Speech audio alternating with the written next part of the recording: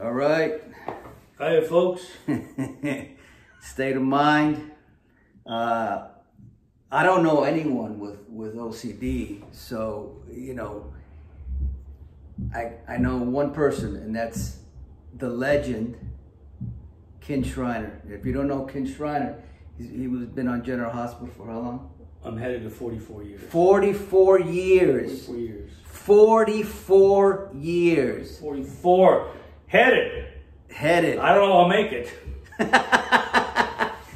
But he's a good guy. He's plays a great character. Yes, Scott Baldwin. Everybody loves him. Attorney at law. And he's here to talk about, you really don't talk about this much, do you?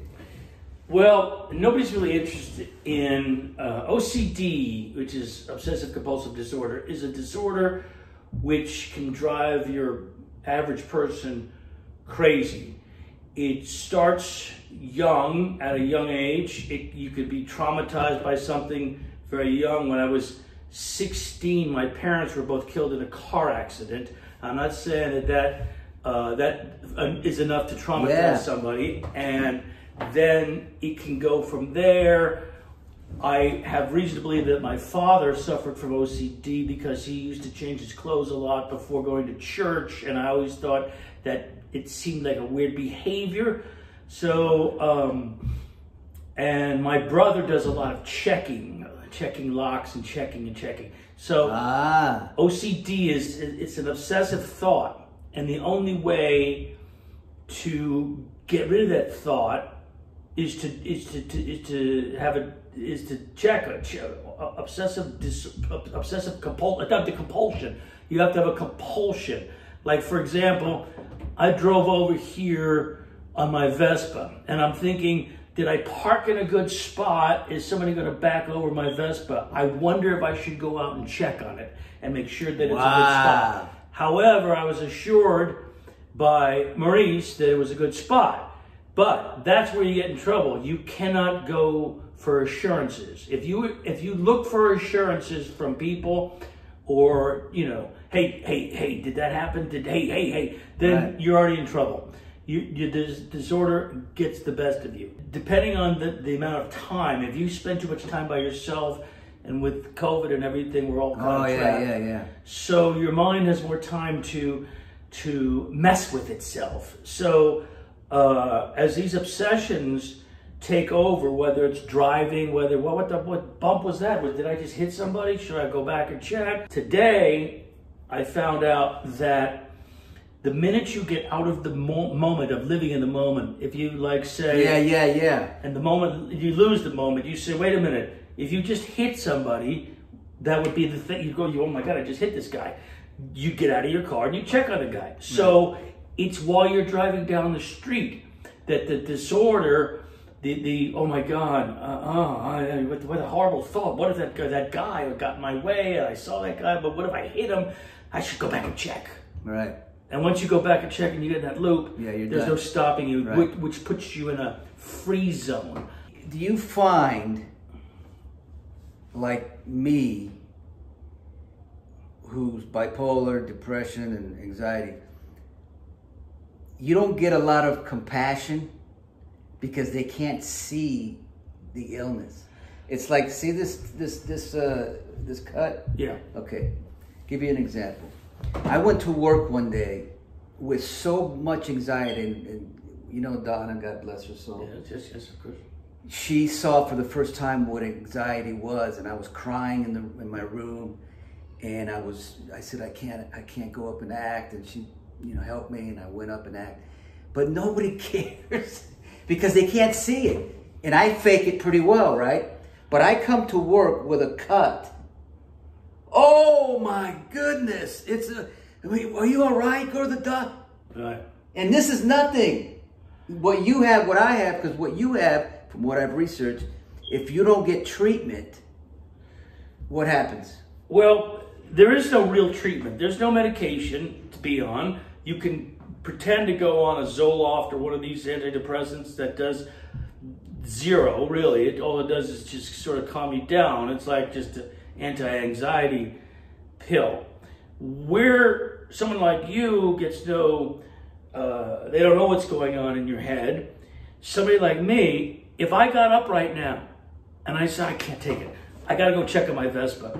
Eventually, you would say, oh, for Christ's sakes, the door's locked, the Vespa's fine. You would be fed up with me. You'd say, come on, kid, how many times are you going to do this?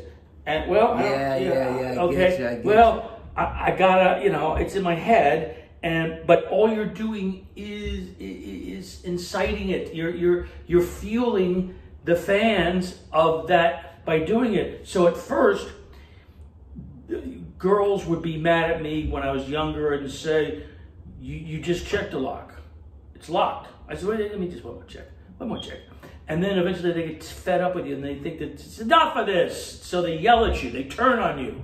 But because they don't understand. Well, they don't understand that it's the disorder has gotten a hold of you because it's now put you, there's a frozen zone where you just get frozen, like a frozen anxiety. Like I'm frozen right now.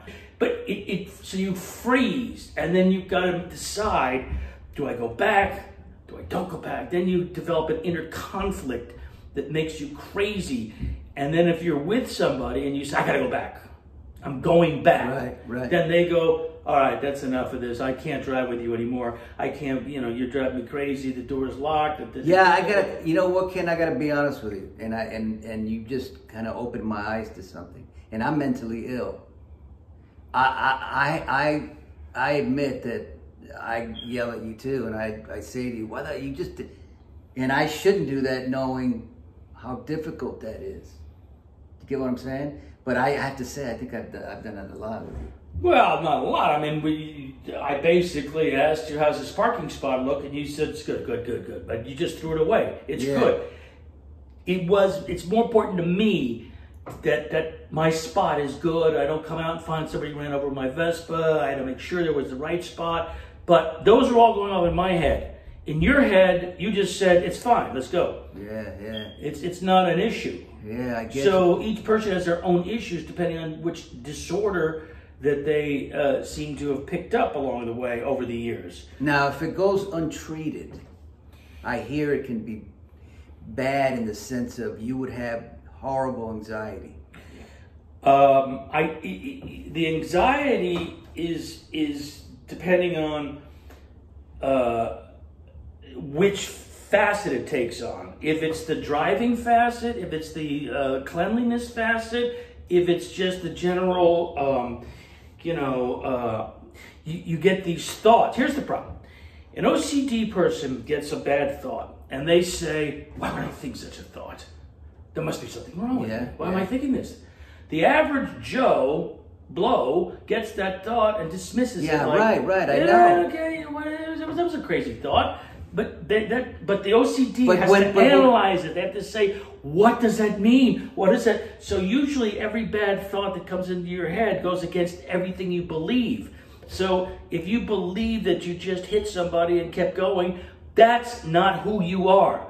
So it makes you crazy to have a thought to think that you ran somebody over and you're not even going to go back and check on them. But when you have a negative thought, do you have anxiety already? Or it's just a negative thought that turns into anxiety? What it is if knowing that you have you've taken the disorder on full because you've had time to take it on. 10 years ago when I was working a lot and stuff, I was too busy being busy. But when you have a lot of time on your hands to take the disorder on, knowing that when you go out, the disorder is going to attack you. So every time you go out or you think, oh boy, which one's going to get me today? Is it, oh my God, I just, shook that guy's hands. I didn't even think about washing my hands. Oh, I just, So these disorders it's a standard issue disorder. OCD, obsessive compulsive disorder, has many symptoms, but they're all the same. If you have it, you could have all of them. So you tell me you never felt anxiety? I feel anxiety every day. I get anxious all the time. But it's not horrible anxiety? It's horrible about going, okay, I'm going to go to Gelson's today because I go to the supermarket every day. I know at the supermarket, there's going to be something that's going to give me anxiety, whether it's people, whether it's, driving there, where did I park? I just backed out. So the anxiety just stays with you, and it's depending on how much it feels like attacking you that day. Sometimes it can be easy on you. Sometimes you can walk away unscathed and say, no, I got this perfect. I'm backing in. I'm not going to back out. Are there days that you don't have anxiety? Or you don't have OCD? No, OCD is chronic. Everybody has it's chronic. You're stuck with it. It's like bipolar. Yeah, you're just stuck with it. It comes. There's no cure for it, and it is chronic. That's the first thing they tell you is don't think that you're ever fixing this. This is chronic. It's how bad you let it get, and because of all of these podcasts and all of this stuff that you can listen to and you can sites, you can also, as I asked you once a couple of years ago, I said, have you ever spoke to anybody that had bipolar? And you said, I think maybe once. Yeah. And I said the same thing. I don't think I've ever met anybody that had OCD. And then I started listening to a therapist that has OCD, treats OCD, and I realized that what she's saying is that if you have it, this is what comes with the dinner. These things all come with it. Yeah. So accept it, and here's how you deal with it. Accept it. Yes. And there was the two words I told you the other day: accept it, acknowledge it, and accept it, and just take it. You don't want to address it. There it is. Right. There it is. I'm not going to address it right now. But it all starts with the movie in your head, right? Right. It all starts with if you can turn it down or turn it up or turn it down. It's as opposed to what happens when you start getting these thoughts, like I've just had 3 months in the coronavirus. Right. It was I always say this. Did you think you were going to get the coronavirus? No, it was just horrible. But what it is. You can't. It's like there's this thing that when I started State of Mind, I said you got to stay in first, second gear. If you can go to third, but don't go to fourth and fifth. When I was in fifth, you can't stop it. You can't stop that negative thoughts constantly. You can't. But how do you pull out of that then? If you're going to fourth or fifth gear, you're doing it because you're alone. If somebody was in the room with you. It didn't help. You'd still go to fourth or fifth gear. Yeah, this time didn't help. And Impala's the greatest, but I had to go to a psychiatrist and start taking medication. Yeah. So, now one last question. Yes. Because you've been doing fantastic. Do you know that there's an actor who's OCD? I want to know if you can guess who this actor is. I've seen OCD depicted in movies. Leo DiCaprio.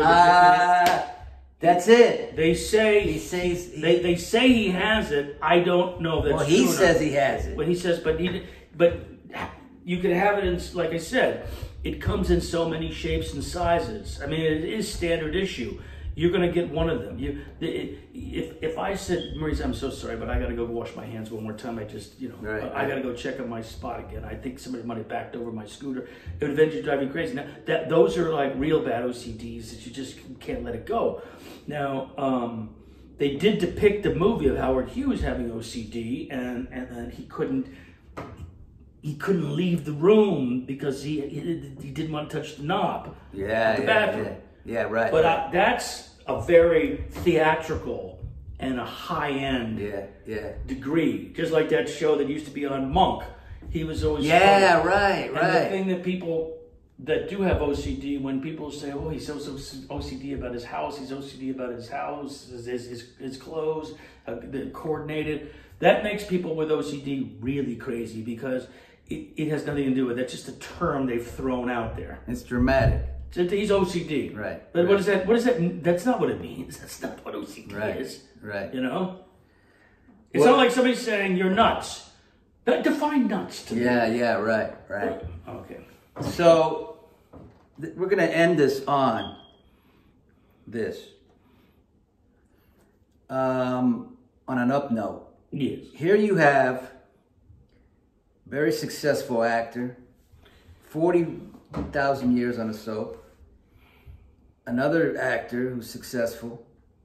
I'm mentally, I was going to say mentally screwed up. But I'm, you know, what I am, bipolar, the whole thing. And you can live a great life being OCD, being bipolar, anxiety, and depression. You can live a great life, even though sometimes you think you can't. And like my wife says, she just said to me recently, she said, and I didn't understand it because I was in a bad way, but now I get it and I say it all the time now. She looked at me and she says, honey, every time you say you can't go on, you've gone on 100%. Right. It's cool, right? Well, it's true. There's a survival. You forge on. And I know, but sometimes All right, say bye. Thank you, everybody out there, and anybody with OCD. It is what it is. You'll deal with it step by step, issue by issue. All right. And there's plenty of websites that you can listen to people talk. That's true. Okay. See you later, alligator. Bye bye. After